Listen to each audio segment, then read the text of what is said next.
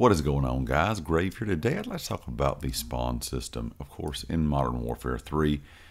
And during the beta, this is one of my biggest complaints. I said there was two issues.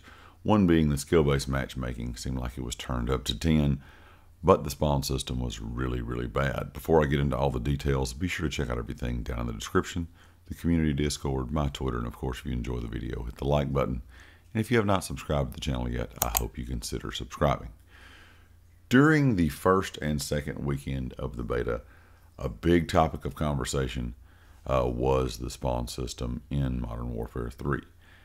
And it was almost unplayable for some certain game modes. Of course, you know, if you were playing Mosh Pit, you were kind of getting thrown in things like Team, Kill Confirmed, Domination, Hardpoint, and so on.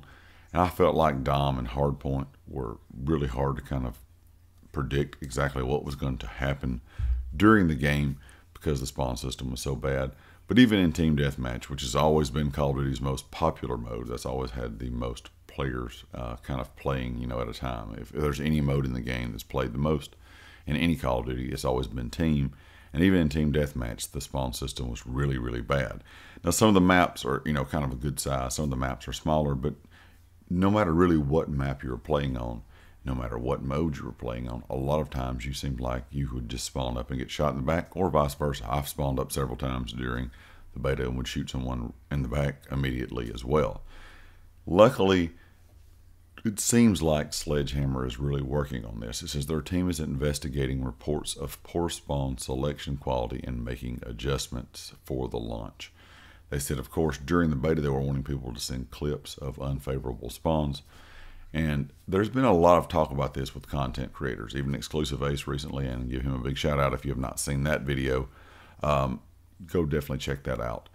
He talked about the different spawns in the game. And of course, you know, he does that with every single game that's come out, really, that, you know, Call of Duty's had over the last several years, or pretty much that's ever made. And he always kind of goes into great detail about the spawn system.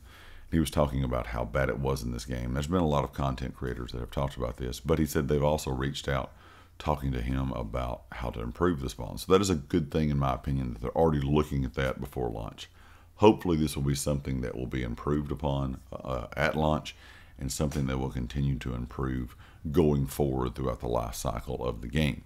Because personally, overall, I really didn't have a whole lot of issues with the Modern Warfare 3 beta beside the spawn system and that skill-based matchmaking that was definitely turned up.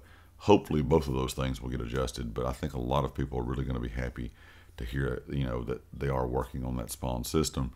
And of course, we don't really have squad spawns in this game, and that's a great thing. I think a lot of people are not really happy with that.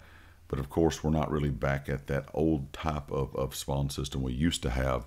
It seems like they're just very random now, and that does make for a not very enjoyable playing experience if, you know, you're just popping up in a random location getting shot.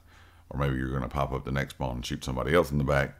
And it just seems like there's no real flow to the game when there's just no really being able to predict, you know, where the spawns are going to be. And of course, that's always been a part of Call of Duty, whether you're playing Team Deathmatch, whether you're playing an objective mode. If you can kind of predict those spawns and you're good at the game, you can really kind of control that game, control, you know, kind of how the game flows. Of course, get a lot of kill streaks, and that's what makes Call of Duty enjoyable.